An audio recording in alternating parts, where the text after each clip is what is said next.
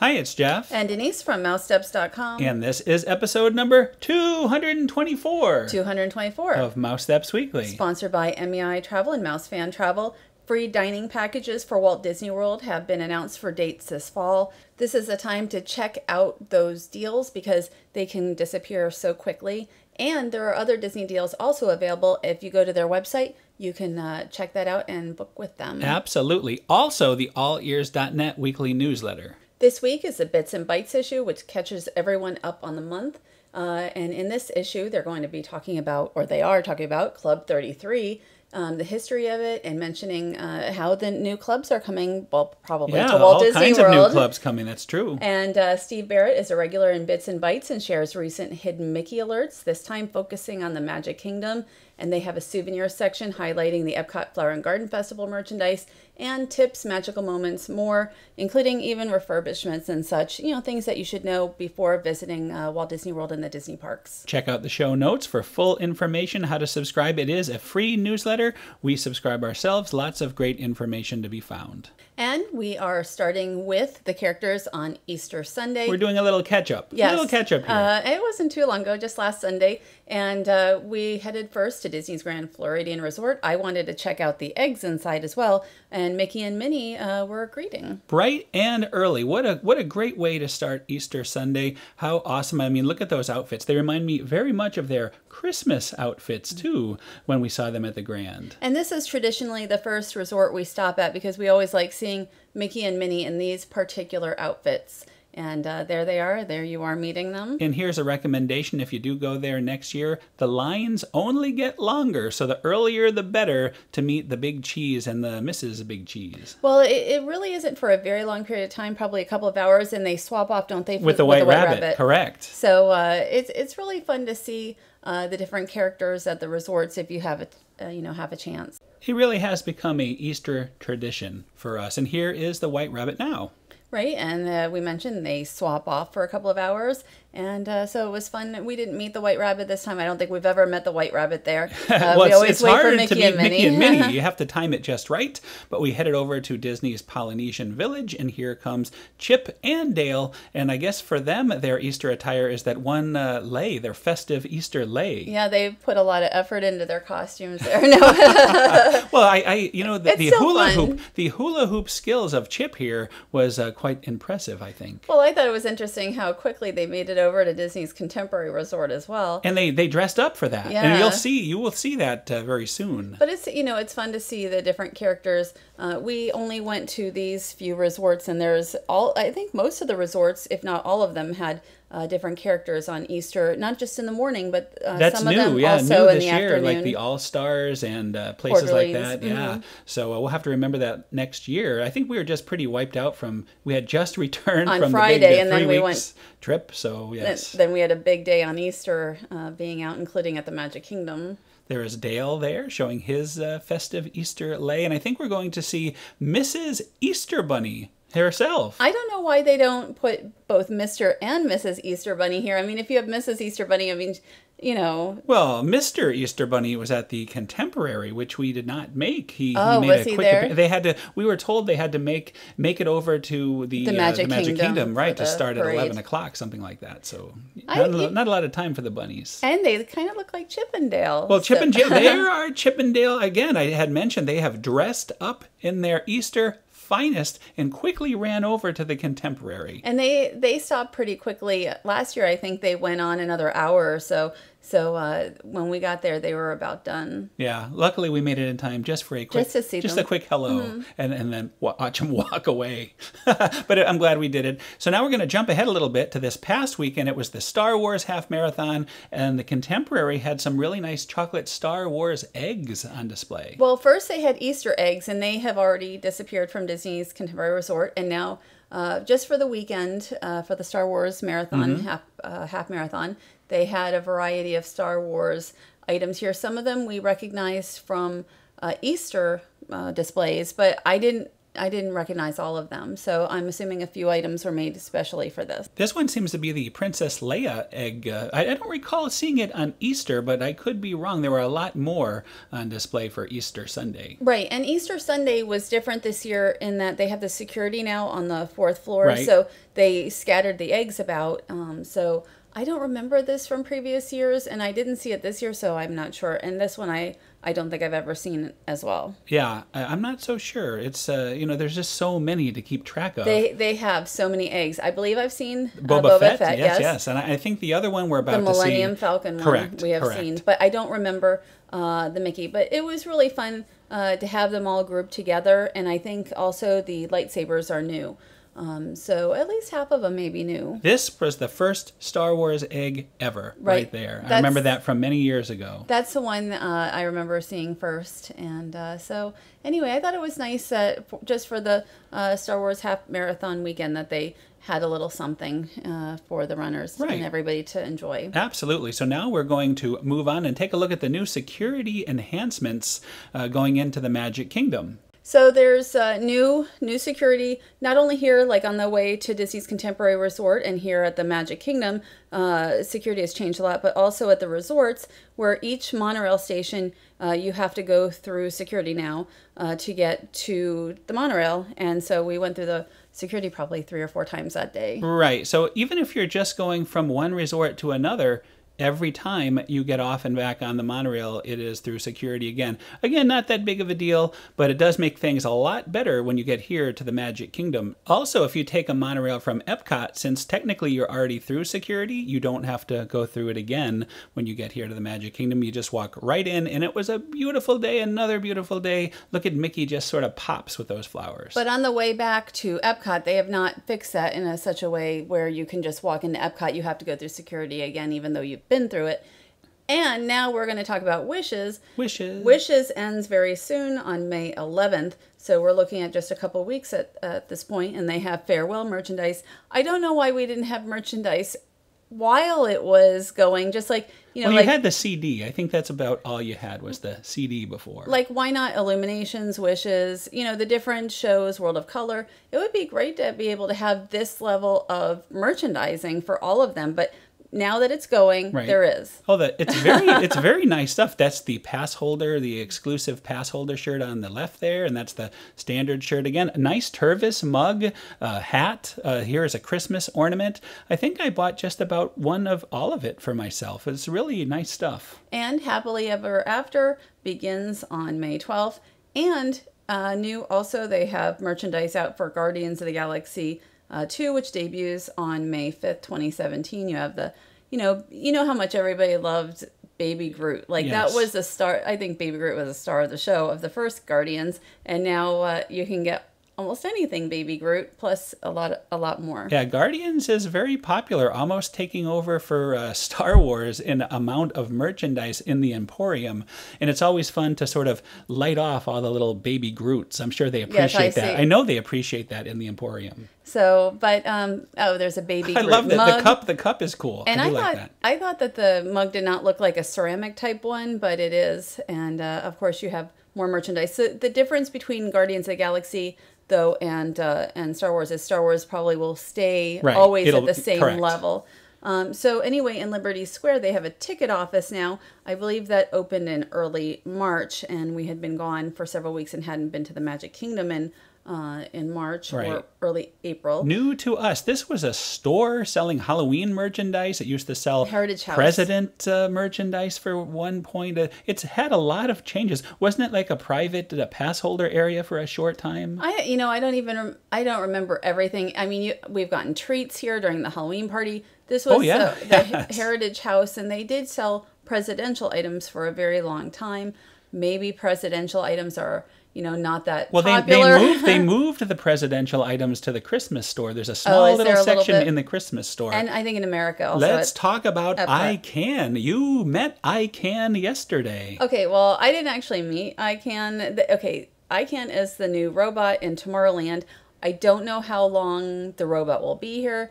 He just started a few days ago. And there's no published schedule, just like even the Muppets Mobile Lab doesn't have a published schedule. Well, somehow you knew he was going to be coming on, though. Did you just ask a cast member then? I asked somebody who I knew would know while I was there. And so anyway, he talks with guests, he plays music, he interacts with everybody. So he seemed to be pretty popular. He reminds me of Push in a way, but I think I prefer Push. I think Push was more, I don't know, I kind of liked Push. Well, I guess it doesn't really remind me of Push because Push wasn't a person, it was a trash can. And I think Push is still at Disneyland Paris sometimes, so I don't think I saw him this We did trip. not see him, definitely not. But, this one actually interacts with guests, talks with guests. So, I mean, they're really very different. Like, I wouldn't even compare the two. And I have seen others, though, mentioning this could be something where we'll see this type of robot maybe for Star Wars Land at some point. So unfortunately, I did not make it out to see him in person yesterday. I was working on editing this show, but was he popular? Did he seem to go over well with the other guests? Yeah, he had a big crowd most of the time. Guests would stop for a couple minutes and and either interact with him or watch others interact with him. It was interesting that he didn't seem to know what a camera was or an iPhone. You would think he'd be related to an iPhone somehow. He actually asked earlier of somebody about a camera, so he seemed to sometimes know what it was, but then all of a sudden he didn't know what it was. Yeah. So I think he was just, joking that he didn't. For a technical robot, you would think he would be well aware of all future or current devices. But anyway, that's about it for the Magic Kingdom, although you said there were some big changes since Easter when we shot these clips. Well, there was a lot of construction and, it just looked like a lot is going on right now. I don't want to say construction, but a lot of work going on in the Magic Kingdom, probably just kind of right now between now and the start of summer. And here is another change. We're jumping over to Disney Springs. You could see Characters in Flight has a new ticket office, a new look to it. Well, it's the same ticket office, but they're updating it, for Disney Springs. I kind of like the old one, though, and I like the old balloon, but I mean, it's starting to grow on me. So now we're heading already to the dress shop, which is called the Dress Shop. Something new that we missed when we were away. Springs. Yes. And this is at the Co-op, and they started with 10 dresses. Just a few weeks ago, we were in Paris at the time when it opened, and now they only have like 4 or 5 dresses available. They will have, we were told maybe in a couple months more stock. Certainly that could change, like if Disney, somehow does a rush order. There were dresses like, this one is Small World, but Orange Bird, Tiki Room, and other similar dresses. There was some Haunted Mansion. We have Minnie Mouse, but very limited size right now. So they made this big splash a few weeks ago with this dress shop, and then they have the accessories, but so many of the dresses are already out of stock. I guess it was a lot more popular than they expected. Well, she said it surpassed all their expectations. I mean, things sold out on the very first day. I guess it was a really crowded, exciting day. So, I mean, I guess it took a year or so for this concept, this is what the Disney Parks blog said, for them to get this concept developed. So you would think they would have ordered more dresses for the first day. But, sometimes they overorder, sometimes they underorder. Hopefully they'll be able to restock, a lot quicker than we were told, maybe as late as July. But I'm hoping it'll be much sooner than that. And that was the Haunted Mansion design we just looked at. This is obviously Minnie Mouse. I did ask if there will be sort of men's matching type attire, like a Hawaiian shirt in the Haunted Mansion style or the Tiki Room style, or especially the Orange Bird style. And they are thinking about that, they said. So who knows? I would certainly buy a lot of this stuff if they had it in a men's version. Well, I would not mind like an Orange Bird dress. I've heard the Tower one is maybe not as well fitted as some of the other dresses, but I like the Tiki Bird and the Orange Bird. I think are very nice. But they didn't have those. What they did have were 4 or 5 dresses with accessories, and there is a shadow box type thing up here showing how you can put together an outfit.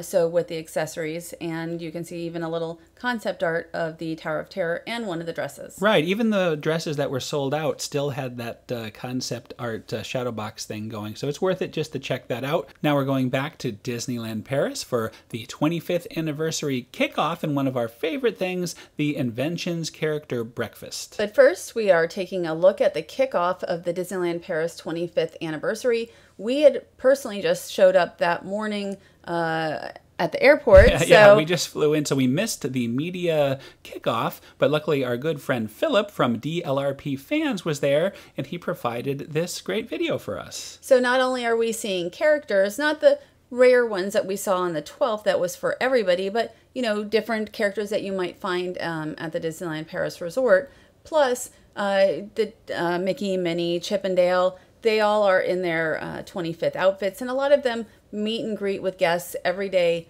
at Disneyland Paris. Not Mickey though. Mickey he does greet guests, but I haven't really seen him in his costume greeting guests on a daily basis. There is a lot of blue. A lot of blue it's involved in this celebration. It's like Disneyland in California did. Right. Well, that was for the 60th anniversary, and that was a lot of silver. Anyway, we're seeing the ambassadors for Disneyland Paris now, and they are about to introduce the park president, Catherine Powell, who's going to say a few words, and introduce Bob Chapek, who is the chairman of Walt Disney Parks and Resorts. He's going to talk all about what is coming next for Disneyland Paris for the 25th anniversary, and he also talked about Walt's history in France and things like that. So it was quite an interesting talk, and we will link to this full celebration on the DLRP Fans their site. Correct.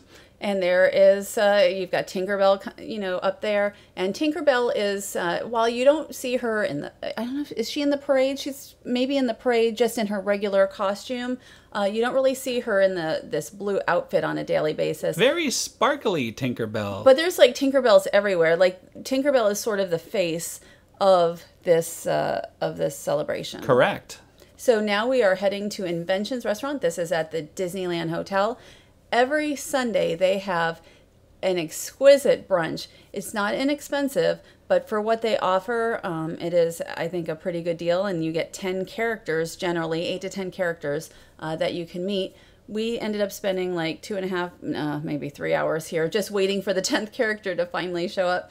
But they have like not only the shrimp, but different seafood items. If you're a seafood fan and if you like cheeses, this is for you, because there is quite the selection of both. But you have pasta, you have beef, you have chicken, everything you could ever want. You will not be hungry when you leave here, and also a tremendous selection of desserts. Just the food is outstanding, but when you come to this brunch, you're not there for the food, you are there for the characters, and it was Cinderella themed. So first we're going to see Cinderella herself kind of introducing what we're about to see. I was there for the food too. I like the food there. I was there for the food. Hey, I'm not complaining, but there's 10 characters you're going to see, and you're afraid to leave to get food. At least I was, because you don't want to miss any of these characters. Because they don't come out. The one thing about Disneyland Paris and characters is they only come around one time. Right. Like if we're here at Walt Disney World, we just, you know, you could just sit there all day, and which we have often done. Well, no, not all day, but you know, by the time the last character comes, you've got the first character, you know, on the way again. But here, I mean, you really need to be there if you want to see the characters. Of course. So you have Princess Minnie here. She is, again, you've got the Cinderella theme going on. We're going to see Donald Duck, who is not in a Cinderella theme. Donald Duck is the only one who did not dress for the occasion, but he, you know, he's a devilish duck, that Donald. So is that what he was? He wasn't dressed as anything. And they didn't want my head-on shrimp either. I tried to offer it to Chip here, but Chip, you know, did not want any of that great food we talked about. So Chip and Dale were, I don't know if you'd say they were like jesters. They look like jesters. I'm not sure how that is Cinderella theme, but. Yes. But anyway, it's still fun to see them in kind of unique costumes. Right here is matching Dale also as a jester, and they were very jovial, as they always are. So I think they matched perfectly in those outfits. And it was fun because we had a bunch of tables around us that were only adults. There were kids also in one table, but generally, you know, it's kind of nice when you don't feel like the only adult table. There was actually quite a few of them. Ah, look at, there's you making a little cameo. I don't need to be in the... Oh, and here is Prince Mickey, very royal in his attire. And I saw Alexi from ED92 also at the table behind us. Oh, so that's a good spot of yours there. But I have to mention there are two seatings. There is a 1 o'clock and a 2:45, and I can't stress enough, 1 o'clock is the way to go because you just want to make sure you have plenty of time. Here's Donald, who we mentioned did not dress for the occasion. Was it a 2:45? Because, I mean, it really doesn't go on very long, so you definitely want to get there for the first time. Like, you wouldn't want to get there for the second because it took us the entire time starting at 1 to get to get to see everybody. Now, this is a very, very rare character, somebody I have not seen since I was a very, very little kid. So that's Jock. So we saw both the Gus Gus and Jock. Well, Jacques was first, and even you, look how happy, nice big hug pictures going on for Jacques. And he has a big nose, which he almost pushes right into my camera, and you will see that very soon. So, everybody was very excited about them, plus Susie and Perla, who we'll also see in this. I mean... See, this is why you can't leave to get food. It's good to come to this buffet because you don't eat as much. You don't want to miss anything. And look at how cool is this. Jacques and Gus Gus interacting. So, again... if you're up at the buffet, you are missing out. Right, and you wouldn't see them probably again, although Gus Gus didn't actually show back up for like an hour after this. Like he took a break and then probably a very lengthy break. Right, there are times when you definitely do have time to run up. And I guess this is Susie. I believe this is Susie, and then we also have Perla coming. They like to stick their nose right into the lens, don't they? Right, and so this was, you know what, it was just really a lot of fun. The one thing about the the brunch, is that you don't know ahead of time anymore what the theme will be. It used to be you'd know maybe a couple of months in advance, and so you could plan for that. But now, like, this was really a surprise for us. It's like you show up and then you know who will be there. Right, but it was a good surprise. Apparently, the following week, it was an Alice in Wonderland themed lunch. So that would have been pretty cool. I would have, well, they had the March Hare. Right. There were so many really great characters. Gus Gus, there's Gus Gus. I think this is our third time attending the brunch total now in the last couple of years, and we always have a good time. Oh, and I forgot to mention, it includes a nice glass of champagne. Right. But it does not include orange juice or coffee or soft drinks, so those are an extra purchase. And that's kind of typical with France buffets, is that they don't usually include a drink. I like his stride there. He's kind got of quite the stride. Yeah, I guess they are not allowed to have free refills in France. It's a law. Well, it only just came into law last year. It wasn't like that many restaurants were doing it anyway, but definitely not anymore. Look at the romance. After all these years, they still love each other so much. How nice, Mickey and Minnie, to end the experience at Inventions and our show, because believe it or not, that is another show. We're going to have so much more next week as well. But from here at Walt Disney World and Disneyland Paris. So thanks everybody for listening. Our sponsors, MEI Travel and Mouse Fan Travel. Again, check out the free dining packages, which will probably not be available. You know, you'll start getting to be hunt and peck. That's right. As now the is time the goes. time. Now is the best time. Also, allears.net weekly newsletter. It's a free newsletter. It gives so much information and tips, and you can get discounts from different companies. So definitely check them out in our show notes. Lots more to come next week. We're going to have a very different type of character breakfast review. It'll be the Plaza restaurant at Disneyland Paris. Brand new. They just started this just a few weeks ago, and we were at one of the very first events there. But not only that, we'll have a couple of restaurants in the next 2 weeks, including the Polite Pig from Disney Springs. Polite Pig, I think we'll have in 2 weeks, and next week, Paradiso 37. Yeah. So that should be fun. Anyway, thanks again for listening. Have a great week, and we'll see you all next week. Have a great week.